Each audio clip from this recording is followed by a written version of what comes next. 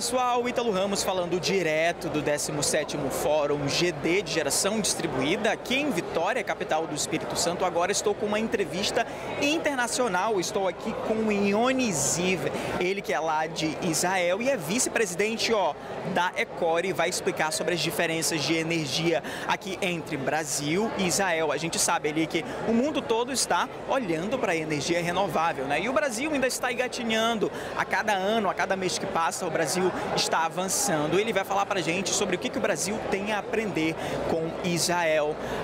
First of all, thank you for this interview. So first question is, why the GD energy is getting more important in our days? Okay, so the DG energy is important because the consumption of electricity increased in the last years. I don't know if you saw graphs of energy consumption in the last years, but it's going up and up and up every year, and we will have more consumption. Now, there's a problem to generate electricity in traditional ways. Hydraulic, so you're dependent on water, and if you have drought, so you don't have electricity from that. And to have energy from oil and gas, you need very expensive power plants. So even if the oil and gas would be free, and they're not free, they're expensive, you still need to have a solution to generate the energy from them. And with solar energy, you can do this very simply. You have very cheap way to create energy plants, and to have distributed generation, make it even simpler, unlike centralized generation, where you need to have a big power plant and you lose a lot of money and losses and cabling for transmission lines. With DG, you generate the energy where it's used. So because the energy consumption is increasing, and it is increasing, especially now, electric vehicles are coming, so you'll see even higher increase. You need the energy, and you don't have other ways to get this energy unless you allow more and more distributed generations. Okay, we have some people here in Brazil that talk the GD energy, it's really expensive. And they are waiting the GD energy more cheap. It's true, or it's a liar, it's getting cheap every year. So obviously it's not true. I don't want to say people are lying because they have their own calculations.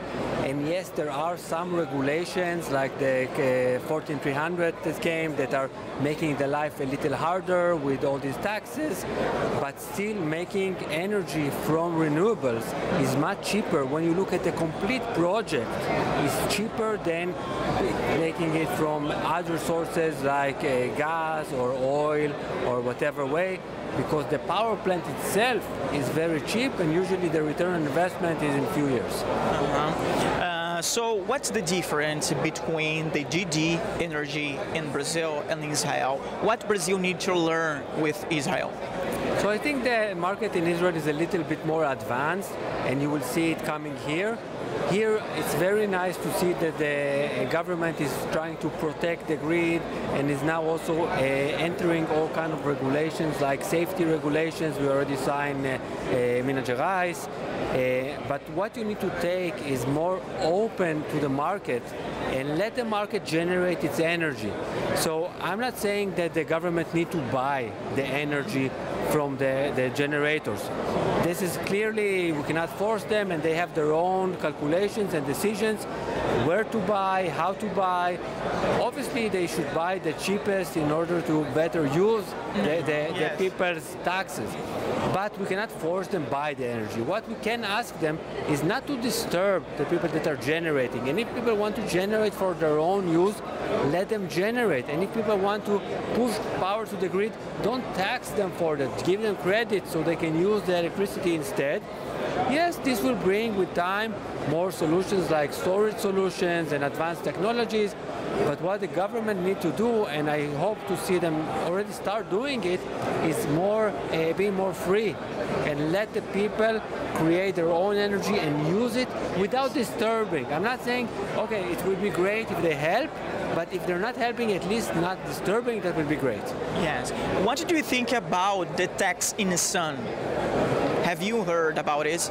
Yes, and again, I'm not sure really, if the people are trying to do so bad to the installers and resellers, I think that there are some misunderstandings, and I think that behind this taxing the sun, obviously, I don't think anybody officially called it taxing the sun. This is the outcome.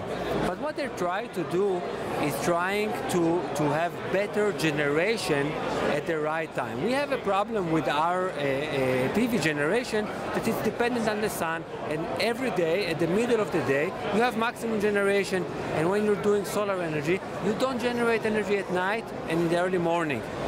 So, in order to balance it, they need to make some incentives and disincentives, and this tax of the sun is trying to do it. So yes, it came out bad, and they could do it much better and simpler, but I understand the logic behind it. They're trying to have a more, at least I hope, the reasons are good, and I hope they're not trying to do bad. They're just trying to do a safer, healthier system. And we, on the other hand, the installers and the distributed generation industry should adopt and should have a more smart design in order not to pay this tax, not by fraud, not by lying. Of course, people need to pay taxes, but you could do better design to generate energy and use the energy instead of pushing it to the grid, or store the energy and use it later, and avoiding this tax where possible.